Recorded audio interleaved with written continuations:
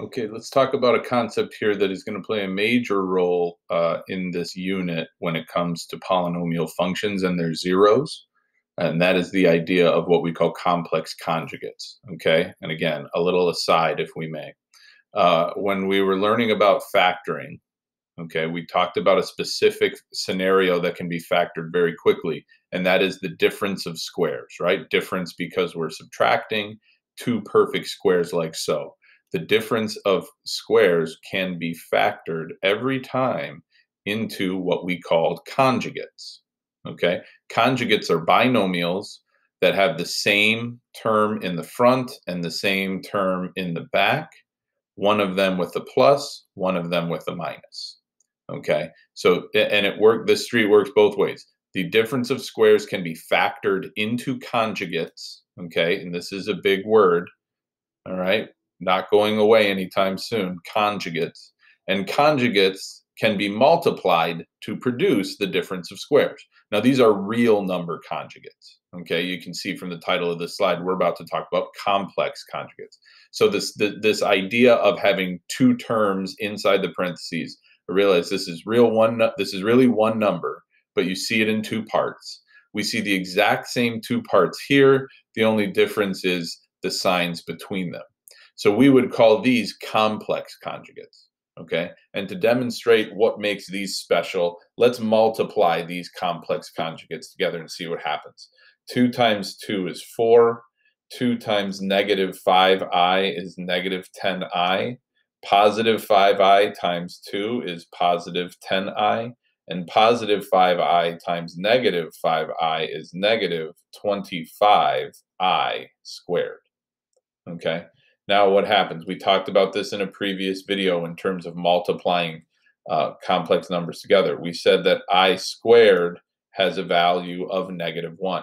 So now this problem is 4 minus 10i plus 10i minus 25 times negative 1, which means this entire term becomes a positive 25. And we have a 4. Okay. Now what happens with our imaginary parts in here, right? What are they? Those are opposites, right? So our entire product, and I realize you probably want to jump the gun here and add these. We're not going to do it just yet. This product becomes 4 plus 25 because these imaginary terms are canceled out. Okay, I'm just going to point something out here. What is 4? 4 is 2 squared. What is 25? 25 is 5 squared, right? So 4 plus 25 is 2 squared plus 5 squared. So what's the connection between our real number conjugates and our complex conjugates, right? We said real number conjugates can produce the difference of squares. Complex conjugates produces the sum of squares. Okay, so yes, this answer is 29, right? Complex conjugates will produce a single real number, okay? And that real number will always be the sum of the squares of the real numbers that we see up here, okay? Just another brief example off the cuff here. All right, suppose I was multiplying 1 minus 3i times 1 plus 3i, right? Recognize that it's the same number in front, the same number in back, one with a minus, one with a plus. So this is equal to 1 squared plus 3 squared, which would be 10.